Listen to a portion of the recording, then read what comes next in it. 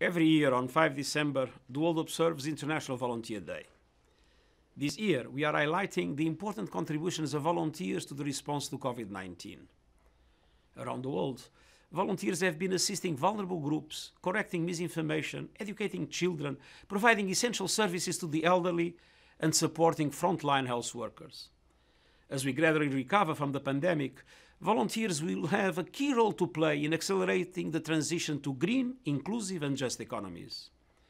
Indeed, volunteering is the backbone of our societies.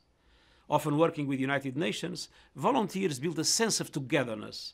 They strengthen social cohesion, and they help to protect communities, especially by reaching those most at need. That is why, on International Volunteer Day, I appeal to all governments to promote volunteering, support volunteer efforts, and recognize volunteer contributions to the achievement of the Sustainable Development Goals. Volunteers deserve our heartfelt thanks.